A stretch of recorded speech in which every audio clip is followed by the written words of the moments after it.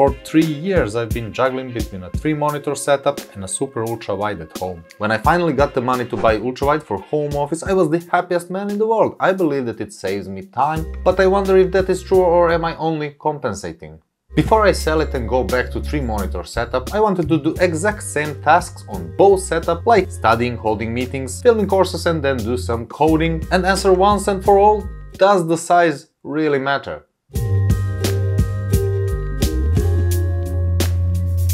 So I'm here at the office where we have this 3-monitor setup, and I will use my laptop here as a third screen because in reality most likely I will only upgrade one screen at a time and never buy 3 of the same kind. So let's start with the most exciting stuff first, reading emails.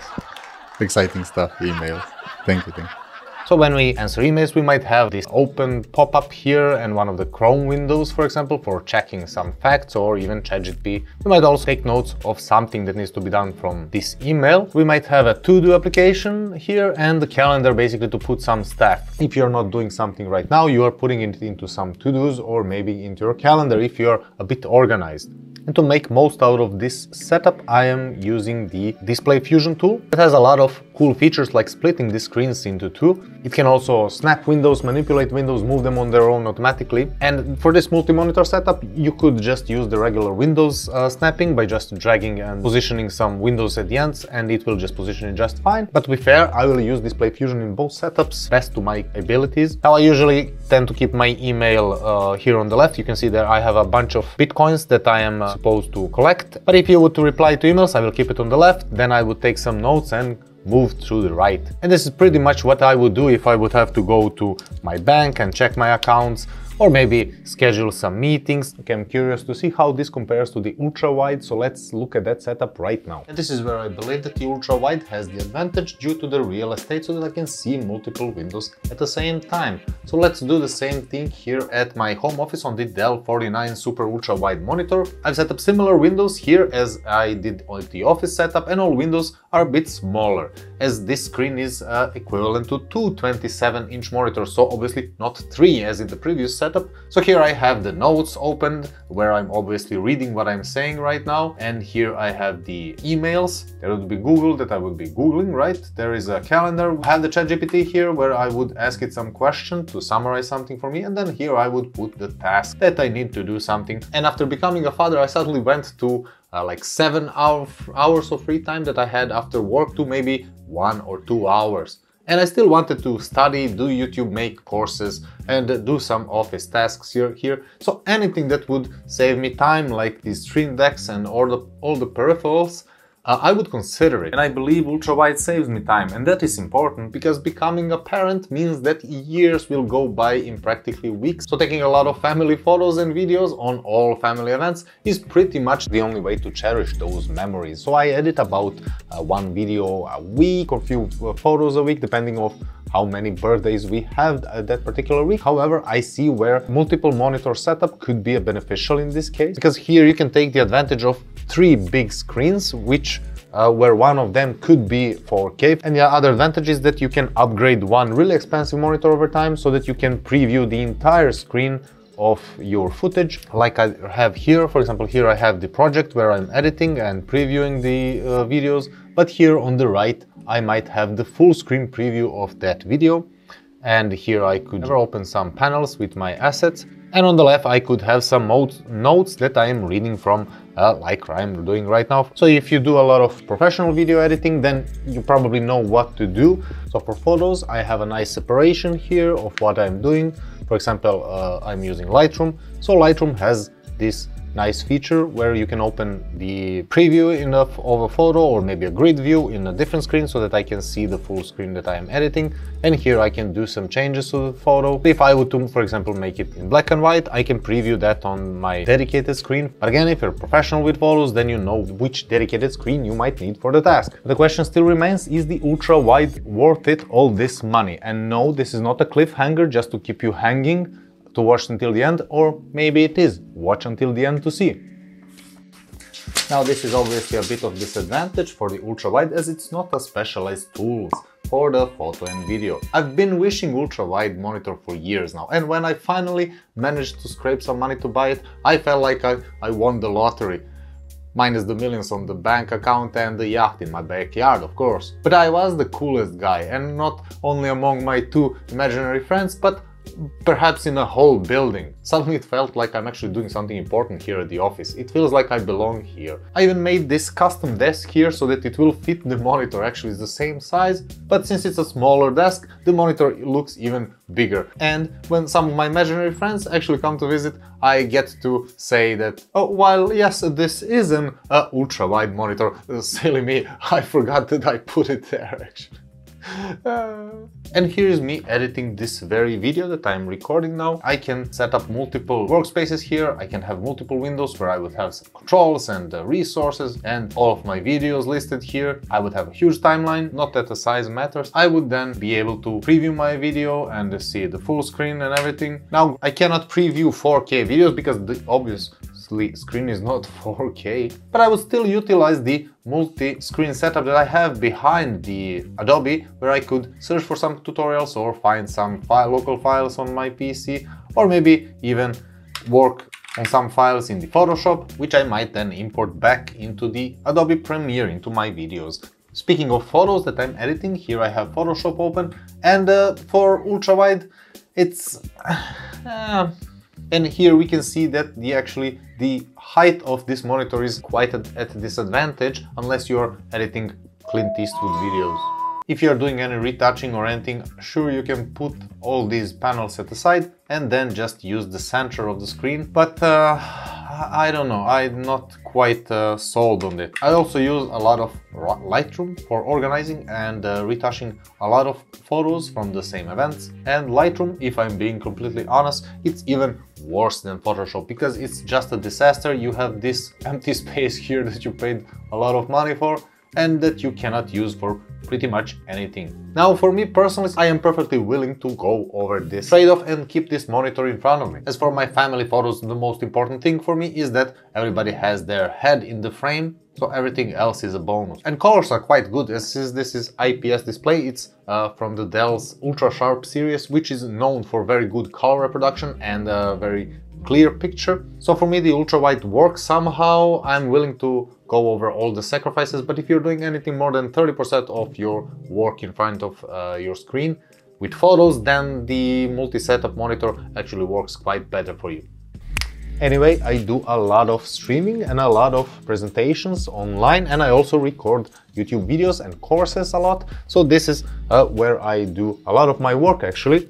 So here on the left I might have the recording overview, or I might share PowerPoint that I am presenting, or I might even share this entire screen, because then that way I know that everybody who is participating in the meeting is actually looking at this very screen and seeing exactly the same thing that I am seeing on it. And I might have the presentation with some notes that I might read to, or I might have additional notes on the side that I could reference to and see what I'm actually doing. Then I will have meeting participants so that I can actually see how people are reacting, if they're reacting at all. And I might have some Google open or ChatGPT just so that I can pretend that I actually know the answer that people are asking me about. And this works just fine because, again, there are 5 windows. I guess you could split one into 6, but it doesn't feel quite right for me.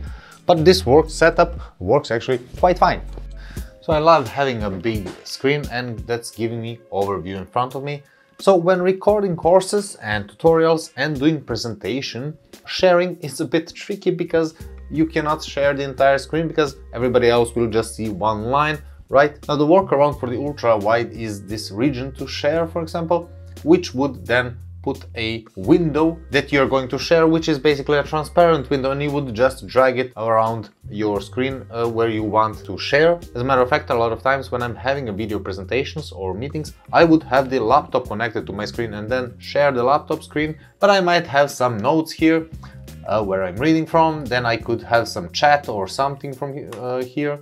I will have the main presentation. Now there is a bit of empty space here which I could use for something, probably for nothing useful, but then I would have the browser here, and maybe some chat again, or some ChatGPT or whatever, or maybe control over what I'm sharing and what I'm displaying. And another thing to consider is where you're gonna put your webcam. You probably want people to see you, right? You could put it here, glue it to the top of the monitor, but since I use the teleprompter because I'm not smart enough to remember all of my lines from my videos, I would actually have it mounted right here on this arm that will hold my teleprompter and screen that I'm reading from, the old mobile that I'm repurposing, and the actual webcam behind it. Now it looks quite ugly, but if you have any ideas on how I can keep this big giant block of here and still not intrude my monitor, I would really appreciate it. But it's a thing to consider if you are sharing a lot to very important people, and if you're like me, so that the imposter syndrome kicks you really hard in the guts while you're talking about something you don't really know what you're talking about. Both setups work fine for streaming and meetings, but multi-monitor is a bit easier. And now let's do something real serious. And that is what I'm testing gaming here. So here we have Far Cry running on the middle screen, and now I'm recording this with some stutter, so it's I don't know, it works fine. You, however, have two other monitors that you're pretty much not using.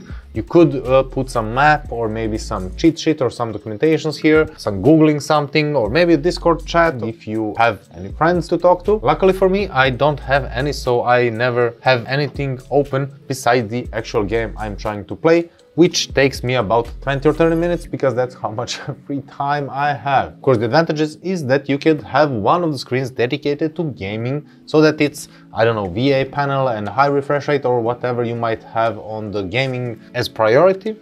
But so this is, you've probably seen gaming on multiple screens before. Well, this is an easy one because the size of your screen determines your coolness among your imaginary gaming friends. However, this screen is obviously not meant for gaming, and some older games do not even support the ultra-wide resolution natively, and even new ones like this Assassin's Creed that I'm playing, it gets these black bezels on the side in cutscenes, which I basically ignore because I know that I have 30 more minutes of game time before I have to do something else. But my son actually plays Flight Simulator, and it's one of the rare occasions where he is able to sit still in 30 minutes without any explosions or something drastically happening in front of him, unlike majority of you who are just going to skip this video because you are too busy to watch everything that I'm. If you're not a competitive gamer, then this will do just fine. If you have a good graphic card, that is, because my PC struggles a bit with loading screens and huge levels with a lot of details, so it looks good enough for me. And I'd be tempted to award it a tie here for this screen, but I envision the rage that will come in the comment section and of course cancellation of my channel, so I will call it a draw here. Fair enough. And again, this monitor wasn't made for gaming. It has the IPS panel, which is a bit slower, but my only problem with VA panel, especially on a screen this size, is viewing angles. If you would have to move even a slightly bit, the color shift is very noticeable, which is especially seen on dark mode, which I use on majority of my editors. You can game on both setups if you buy VA Ultrawide, but IPS panel always wins for me. So when I started studying management on the Arctic University in Norway last year, I used the 3-monitor setup, and I would use the third screen in a vertical configuration because that would make this task much easier for me. But I would also have multiple windows open at the same time. For example, I would have emails or the communication with some other colleagues. Then I would have notes open in the middle screen, and then I would have the document that I'm actually writing, an essay. Then I might have the Google Translate because it was in Norwegian. I would keep the preview here of the lesson or the presenter, and then I would probably have the ChatGPT or some other tool, browser or whatever, Google here on the right. And that is all fascinating, but we are not here to learn. To learn because I'm talking about learning. What a crowd. This is where I would expect Ultrawide to shine for me, for those cognitive tasks where you need a lot of focus and very little distraction. So here I would have quick reference to notes, maybe music player, or I could use this space for something else that I see fit. I would then basically have this document that I might be writing or reading about, Google for referencing, or another document that I could be copying text from because that's how I studied. Or maybe I could move my notes here where I would go over what I've learned already and then go over the repetition of those notes. I could use another monitor screen for something, for researching, and checking some reference things, then I could use the ChatGPT, because that is how kids study these days, and I wish I had this tool while I was studying. But since I was studying in Norwegian, I would always have the translation here. I might even have it a bit smaller, just so that I can translate some word, or maybe have a dictionary where I could look up some words for there. And here, Ultrawides again is a clear winner for me, because it reduces friction when I'm sitting down and learning, and I can just launch all my windows, sit down, concentrate on what I'm supposed to do, and then go on with my life. There is a bit deeper reason for this comparison rather than just getting views on YouTube, and that is because I work as a consultant, meaning that I work at the setup that I have at hand. Here at the office we have multiple monitor setup, and we have the Ultrawides also, or we are just getting them right now.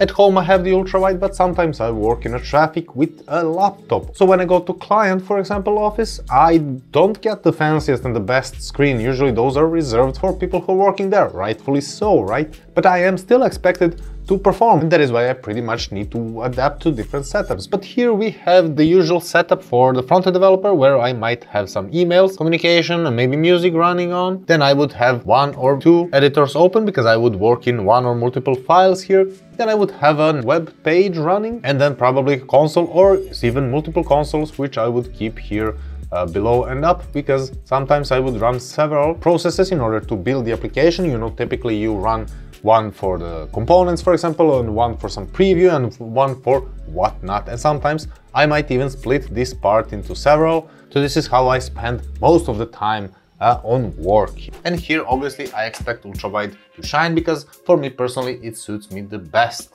Now here I might again have some notes, then have some music playing, have a code here, and maybe have a code reference on this side here, or maybe I would just move some reference completely here on the left, where I would need to look at something. Either it would be a copy of the code, or maybe some documentation reference that I will look at. I will have the actual front-end application running here, so it will be my application. I will probably have the mobile version as well, if I'm doing something with mobile apps, or if I'm doing even the simple website, I could just look at it here. And then I would have one or two consoles for the front, and some of the tooling that I'm running on the backend. Now, the coding experience as a concept is relatively important to me, because it gets those few hours out of the week or month where I would actually get joy from programming, which otherwise could feel a bit cumbersome, or I would not just bother at all sitting here. Now, when it comes to backend development, which I do less lately, here I would actually quite enjoy working in the 2 or 3 monitor setup. I would have emails and communication here on one side, and then I would do the main coding here. I might even split it in several windows like this. Again, 1 or 2 editors, multiple files open, and then I would probably have the client or the application running in a console, and I would switch to ChatGPT or researching something in the browser. And when I work on purely backend tasks, somehow my brain switches to less distraction mode, so I actually prefer having less windows and less things popping up and happening at the same time. But this setup of even 2 monitors, of course a bit larger monitors, works just fine for me. Now, when working with pure backend, it could be a bit different. I might have 2 or 3 screens which work just fine for this setup. I might have some documentation here, code, and then maybe just probing the API itself, just seeing what it happens. Or I might have the front end here that I'm testing against, and maybe 1 or 2 consoles. Or maybe I would switch between the code reference and copying some code that I might have. I would probably use ChatGPT here in this window. So for backend, I actually don't seem to have any preferences. That's how my brain switches to backend work. I don't know what's happening, but I can work on pretty much any setup. Of course, I prefer bigger real estate, because I can then open documentation and see it at the same time. But you can do the same with multi-monitor setup. So the score is exactly as I predicted it, mainly because it was me who scripted this video and it was me who recorded it. But I did try to make both scenarios shine and to use them properly, because I do use them in my everyday professional life. But let's just ignore the score and I can tell you what I think about this. So productivity is much better on the Ultrawide for me. There is less friction when I'm doing some particular tasks. The ergonomics for the Ultrawide are much better for me, because there is no bezel, it's just one screen, one monitor that I'm looking at. Cost is pretty much the same for both setups, depending on which monitors you buy. But the problem that I mentioned is that buying 3 monitors at the same time, which are quite expensive, is not realistic for me. Coolness Come on, there is no comparison for me. Sitting in front of multiple monitors looks like you're working in a security guard. And there's nothing wrong being a security guy. But the ultrawide will definitely get you some points, you know, with the ladies. Get it? Because ladies like anyone.